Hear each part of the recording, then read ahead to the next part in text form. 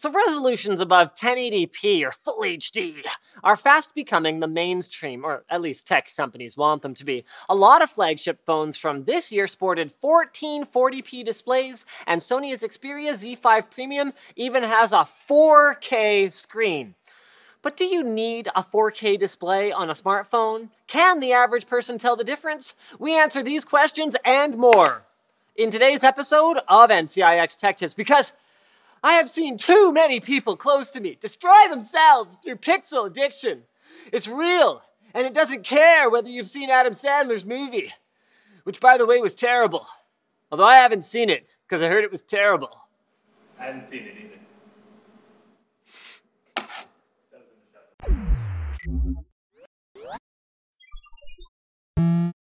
Now you may be wondering what we have here in front of us. This is the world's most expensive game of dominoes. Sorry, excuse me. So what we have are phones in a row. We've got Key's old LG Optimus G, sporting a 1280 by 768 resolution on a 4.7-inch screen. It was actually the first in LG's G line of phones, so you might say it's the OG. Also added to that line in the future were the G2, G4, 3, and G4. This is Jack's current phone, the Sony Xperia Z2, which features a 1920 by 1080 resolution on a 5.2-inch screen, and it's fall resistant. No, I won't do it again.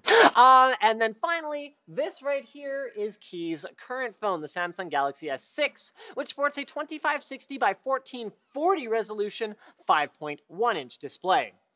But talking about the number of pixels on a screen quickly becomes meaningless unless you know the size of the screen containing them. That is why, for phones, it's often more important and relevant to talk about the display's pixels per square inch, or PPI. This is a measure of how densely packed the pixels in a display are. So a lower PPI means you're more likely to be able to actually see the individual, square pixels, whereas a higher value means that you'll probably just see a smooth, natural-looking image, especially on curves. So, for some context, a 24-inch 1080p monitor has a PPI of around 91.79. A 27-inch 1440p monitor comes in at around 109, and a 32-inch 4K monitor is a whopping 137.68 pixels per inch. But then you compare that to the phones we have in front of us. The Optimus G, with its measly 768p resolution, has 317.6 pixels per inch because it's so small. The Xperia Z2's 1080p screen is 423.64, and the Galaxy S6, that is a 575.92 pixel per inch animal. It's an animal! Seriously though, those are some tiny pixels. Now, there's sort of a legitimate reason for Samsung in particular to include a 1440p display on their flagship device, but we'll get into that later. At this point, you're probably thinking, but Linus, it makes sense to have high resolutions on phones because even though they're super small, we have to hold them super close to our faces. Idiot. To which I would say, whoa, hey, let's back off with the name calling. And yes, viewing distance is an important factor here, though. Most people sit about 30 inches away from a desktop monitor. That is about, I don't know, a little over a meter for the metric folks out there. While you might hold your phone about 10 inches or 25 centimeters from your face. But at what viewing distance, then, do pixels become indistinguishable so you can't see the blocks? For this, we're gonna turn to Apple marketing. Retina.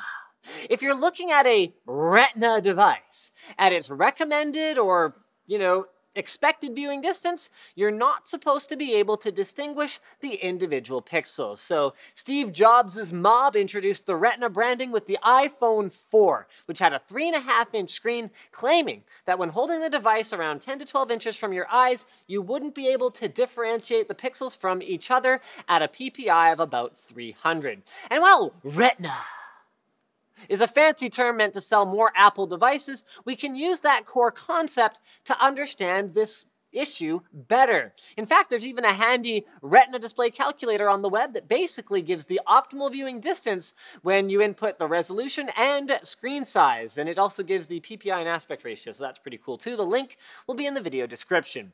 So pretty much any device can become retina if you move it far enough away from your eyes. It turns out a 24-inch 1080p monitor becomes retina at 37 inches. My quotations are going to get more aggressive every time we say this.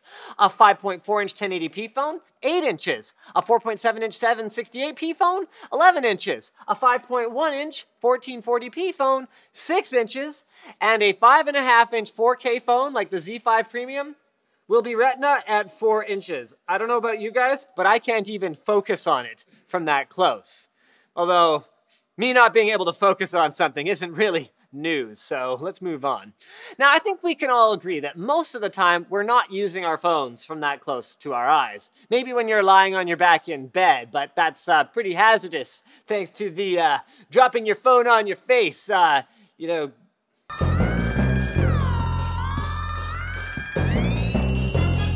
epidemic that's going around. So pretty much any mid-tier phone these days is going to be retina from a normal distance, which leads us finally to the moral of the story.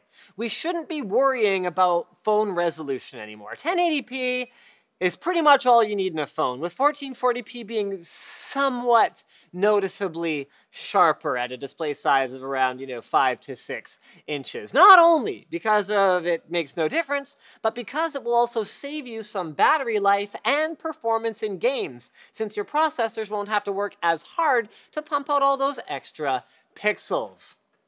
Now, all this assumes, though, that you're using your phone as, a phone. Some phones are starting to be used for other things, virtual reality devices among us, which brings us to the Samsung angle. All of their flagship phones from this year have 1440 screens because they're natively compatible with Samsung's Gear VR headset. So that sort of makes sense, because we're using complicated optics and delivering only certain pixels to each eye, so more resolution is basically more better in that context. Not to mention that AMOLED displays work slightly different from LCD displays on a microscopic level, and so higher resolution becomes a little bit more necessary to get a nice crisp image. So let us know, guys. What screen resolution are you running on your phones? Do you agree with what we're saying? Do you strongly disagree? Do you disagree just a little bit?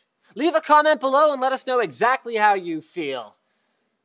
Although not too much of how you feel. We're not your counselor. Thanks for watching, guys. Click here to watch more videos. Click here to follow us on social media. And don't forget to like and subscribe for more videos like this from NCIX.